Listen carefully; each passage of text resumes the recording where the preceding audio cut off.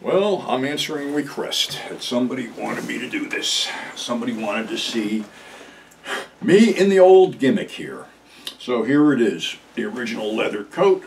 Unfortunately, the original hat rotted away, so I had a secondary hat to use, but this is the outfit I wore when I debuted 42nd Street Pete at Chiller Theater. I don't know how many fucking wonderful years ago, but this is how it was, and it still is, because this coat is part of me, and so is the hat and the shades and everything that goes with it. And the nasty little button, and the dog, too. So, unfortunately, we got another passing to note.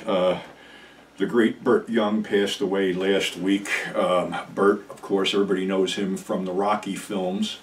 But Burt did a lot of other work, including a couple Grindhouse-type films, including Blood Beach, where he co-starred with John Saxon as a detective, and Sam Peckinpah's Convoy, where he was a crazy truck driver. So unfortunately, another legend leaves us this Halloween season, and all we can say is, thank you, Burt, may you rest in peace, and you know, you were a great character actor in almost anything you did.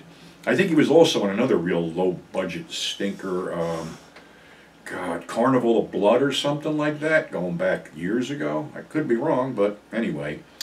Well, it's time for me to drop a turd into the Halloween punch bowl. And everybody has their own idea of the shittiest fucking horror movie ever made.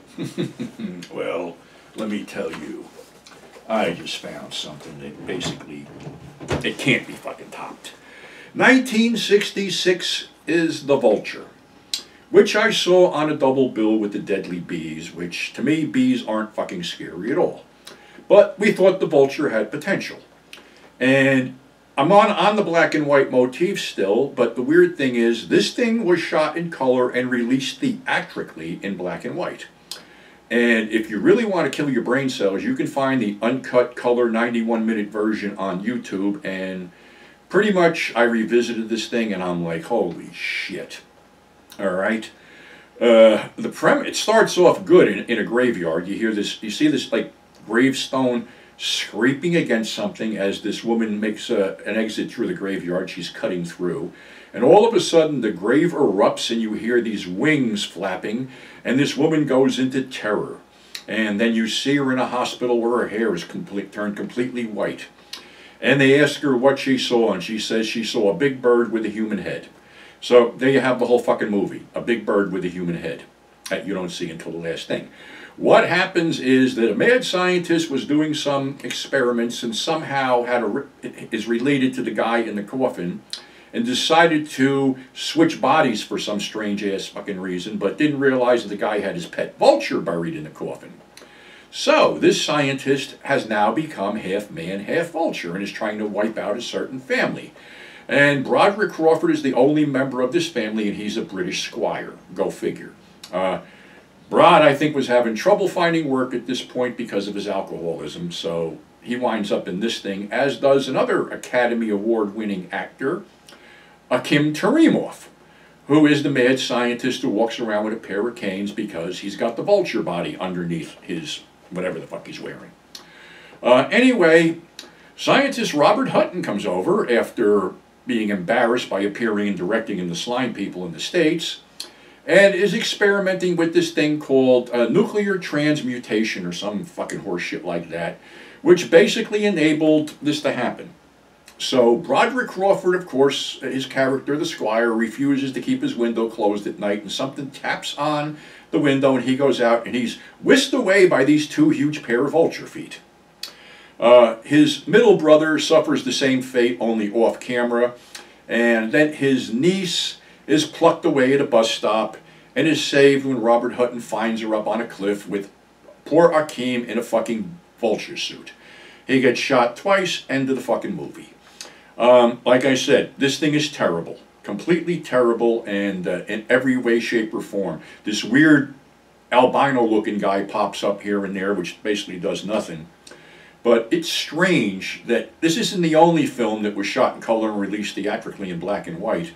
Another film that I saw the premiere for, The Frozen Dead, and these are all Paramount releases too, was released in black and white and is on TV in color. Okay, so The Vulture is a shitty movie, so let's move on to a movie that isn't shitty. 1957's The Monster That Challenged the World. And this is another one that appeared on one of the, you know, chiller showcases or horror showcases or whatever. I think it was WOR.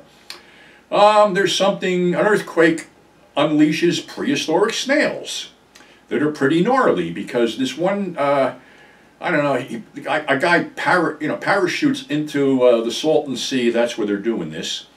And they go to find him, and they find his horribly bloated body, which we really didn't need to see as little kids, but hey, fuck it, you know, we're being exposed to everything. And then the divers are going down looking for somebody else who disappeared, when one of these snail things grabs his head between his pinchers and crushes it on fucking camera.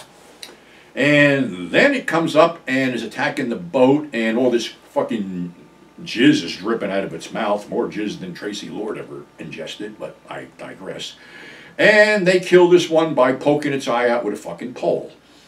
And of course they have to find the nest of these things and take one of the eggs back to put in a laboratory by, actually the cast is Tim Holt, who used to do cowboy stuff. He's a naval commander, and Hans Conried from Fractured Flickers and 500 Fingers of Dr. T is a scientist. So of course they find these creatures, they blow them up and take an egg and put the egg in the scientist's lab.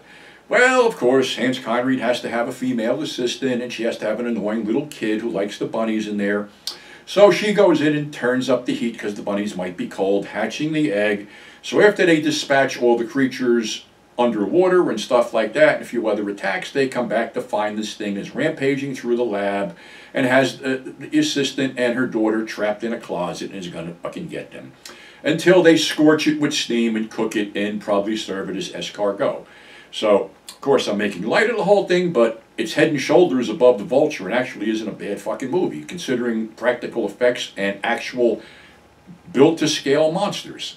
So, whether you want to check out The Vulture is up to you. Monster That Challenged the World is available, I think, on Blu-ray now and still on DVD, so definitely worth checking out. So, that's our show for today. Thanks for subscribing. Thanks for tuning in. And we'll catch you in a couple days with some more black and white gems from the golden age of horror. So until then, stay safe. And we'll catch you on the flip side.